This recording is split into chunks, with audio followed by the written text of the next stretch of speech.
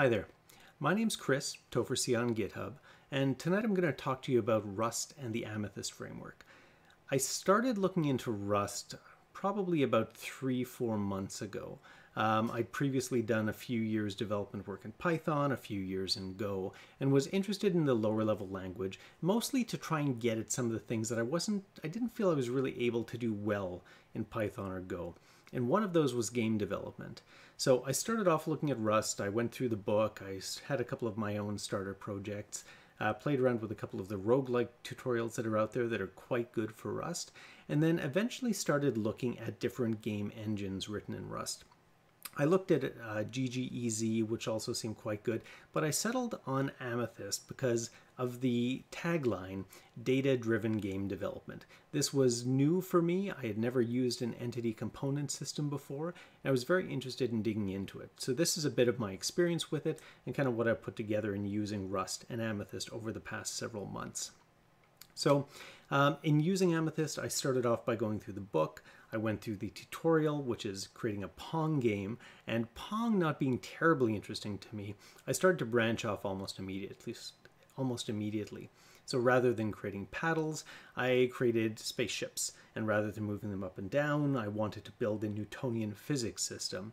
And then, of course, figuring out how to actually create bullets and how to shoot from the ship, how to track impacts and collisions between ships and lasers and bullets, thrust and things like that, and then kind of springboarding off there to a lot more stuff.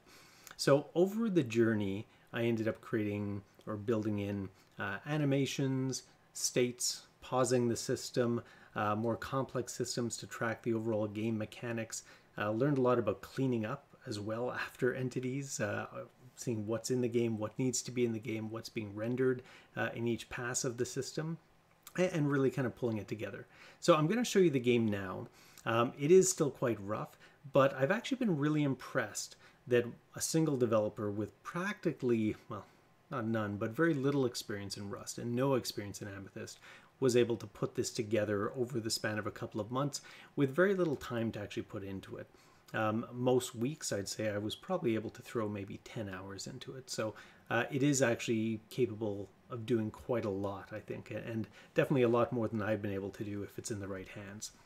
So I'm going to spin the game up now, and I've got a couple of different screens here.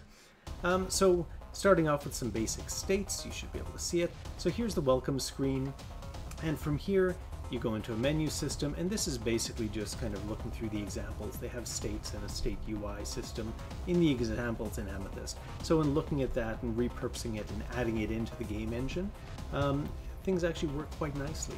So this is the Amethyst game itself. So basically you've got the ability for 2 players right now. I haven't added in the AI yet. You've got Newtonian physics, you've got the ability to shoot, around. We've got animations when there are collisions and bullets hit. We're tracking the hull points down at the bottom, and then we've got a score meter as well. So now you can see the green ship, the dark ship has got 1, or sorry, light ship's got 1.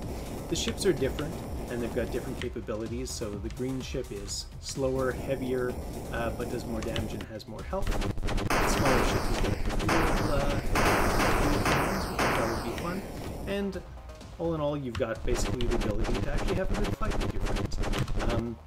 As I said, states are also here, so all the systems are paused. We're tracking what's going on everywhere, and you can either go back to resume the game, everything keeps going from where it was before, or you can go out, exit to the main menu, and then head right back in.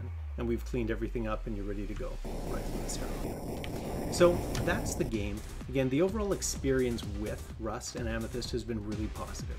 I really like the language. I like the fact that when you build something in Rust, it works and it works well. I really enjoy the entity component system, and I'm starting to think about how we could apply that to other data problems, some of the stuff that I tackled more often than not in Python. And I'm really interested to dig further into the system and see what I can do and where else it could be useful.